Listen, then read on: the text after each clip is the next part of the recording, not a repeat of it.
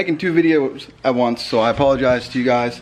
But the battery's out, battery tray's out, intake's out, and right now we're doing the wiring for the PM4. But while that's out, we're using the same grommet to get the USP ethanol harness. See, I'll go here into my sensor, boom. So we took the end of it, put it to a zip tie, the end of the wires, and then slip that through there. My boost reference and my now power and ground for the PM4 are also going through the same grommet. So hopefully this will just stick right in there and be able to pull it out the other side. And I'll show you. And then from there, I'm just gonna route it up into the rain tray, across, down, around this, and go boom. And then the other side of the wires will wire to this guy, which there seems to be more here than what there is on the other, so we'll go over that. Actually, I'm assuming black, white, red will be to the ethanol sensor itself, and then the blue and gray will go to the P3 itself, and be able to converse through this to the P3. Let's hope. Here you can see where I push the zip tie in through the bay, and I should just be able to, boom, ethanol wires right on through. Shouldn't need them much further than this. And we'll pop this panel off real quick.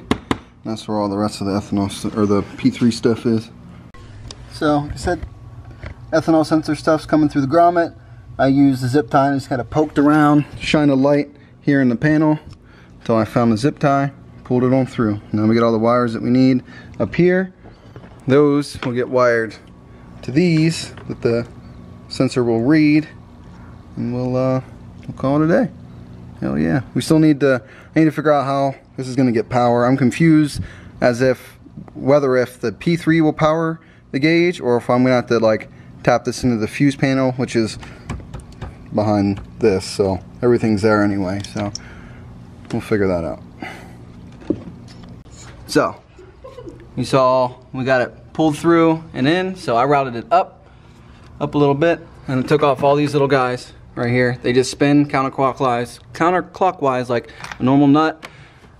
Threw it across the back here, routed it across, down, and into the sensor. So it's kind of nice and hidden. See, now I got this extra connector here from the MPI. I'm gonna have to just kind of tuck this down around somewhere. I wish I had, I need to do something to cover it, because if the tuner ever does support flex fuel, we'll want to utilize this. So I want to keep it clean. Figure something out about that. But that's how I routed it, and we'll get to the wiring here shortly. Alright, we're back. It's a different day. We are going to finish up this P3 ethanol hookup. Got a buddy on Instagram that just finished his up yesterday, and our theory of operation works. It does need its own power, so you're going to need to get like a fuse tap kit or just wire it to some other power. The P3 gauge itself will not power the ethanol sensor, so it needs its own power, and it needs to be grounded on the chassis somewhere. So I got one of those. So I went ahead and got all these set up. So all of these will get their own. I'm going to use these spade connectors. That way, if I got to troubleshoot, I can pull them off real easy. But see, all of these will get their own. The red and black and this red and black will go in a connector together. So there'll be 2 reds into one and 2 blacks into one, and then I'll connect a spade end to the power, and then put that into one of these fuses in here. I haven't figured out which one yet, but so the 2 reds will connect together and go to power, and then the 2 blacks will do the same thing. I got some wire here, and I'll put a connector on that, and then whatchamacallit on the end of that, and find a chassis ground. So I'm gonna go ahead. These little itty bitty red ones seem to fit perfectly, and I'm just gonna go ahead and at least do these 3, and then throw this in there, get those together, and I have to look up the fuse box, see what comes on with ignition, and we'll go from there.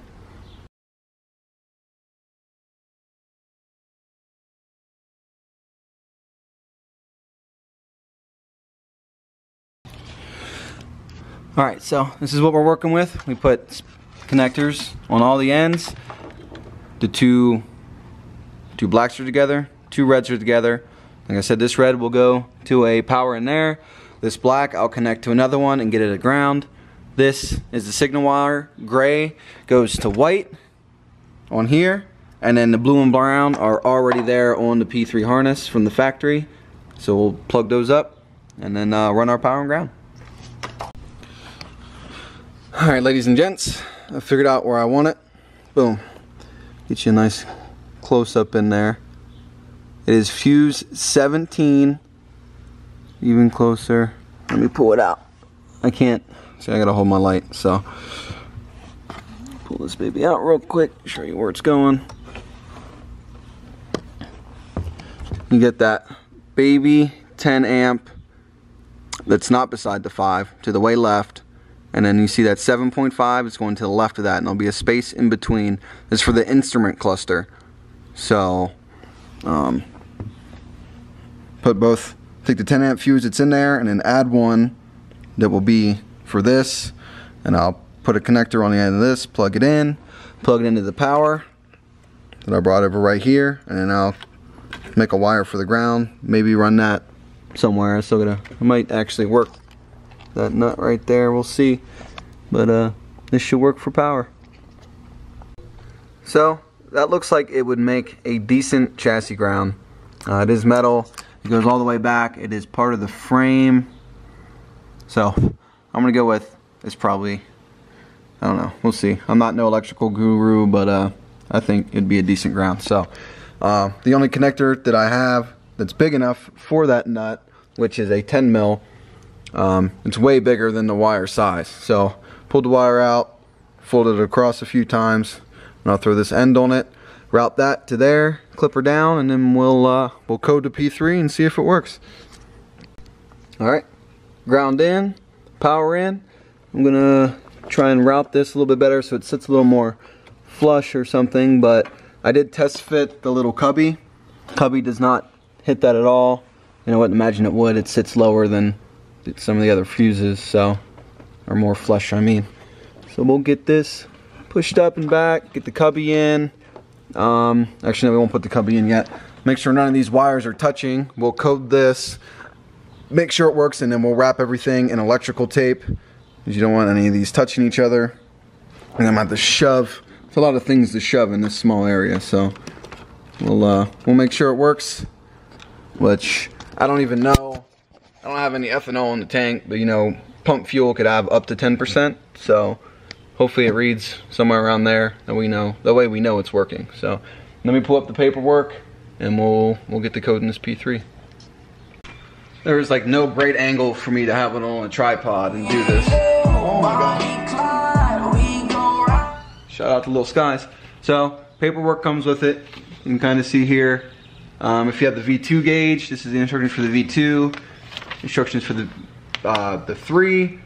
It seems to be a lot easier for the 3, but I believe I have the 2. So I'm gonna go through these instructions and see what we can do here. So we'll go into the config menu.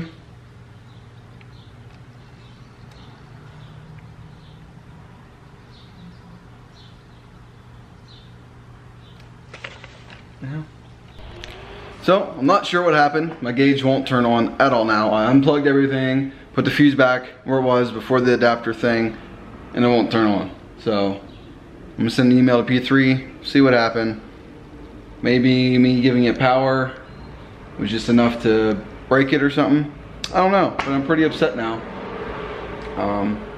Tried everything.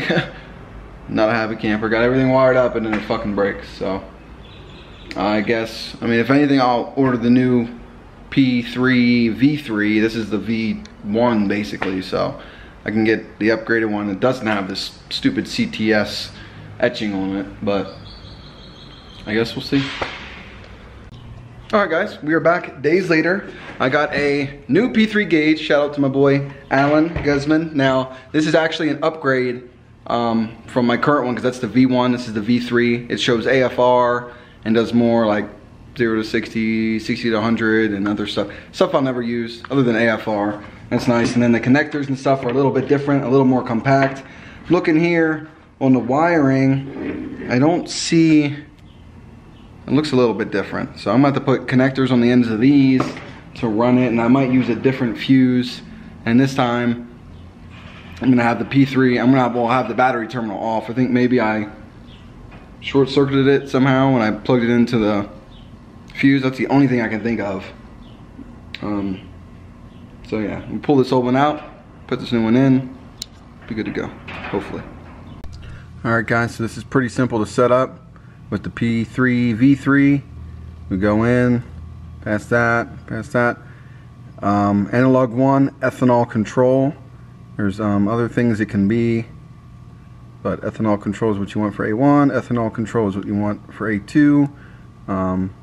Nothing else really retains to ethanol stuff, so make sure everything did save. This one has AFR, so that's dope. Turn it off. At the tank. It works! So, I got everything to their respective colors like I showed you earlier. I thought it wasn't working, then I forgot I actually had to plug this in. And then I thought it wasn't working again. I go up to the car and the sensor wasn't plugged in, but look at that. Ethanol content 8, and we'll see the fuel. I'll probably turn this off because I don't need 2 readings of it. That's the fuel temperature, which I don't really care about, so I'll probably turn that off, but nice. I'm so happy. Well, we'll go back to so many things. Alright, well, now you guys seen how to do it. All you need is that cable and the sensor from P3. You don't need that middle part from USP. I don't know why people are even selling that or what's the point of it really, but you saw it. You know, you got any comments, questions, concerns, let me know. Drop it down below. Hopefully you guys will be reading your ethanol soon. And hopefully I'll be getting retuned on ethanol here soon now that I got the PM4 in and this to track the content. Very happy. Very, very happy camper. Sucks. I had to buy a new one for $350, but it works now. So anyway, don't forget to hit that like button and I'll catch you on the flip-flop.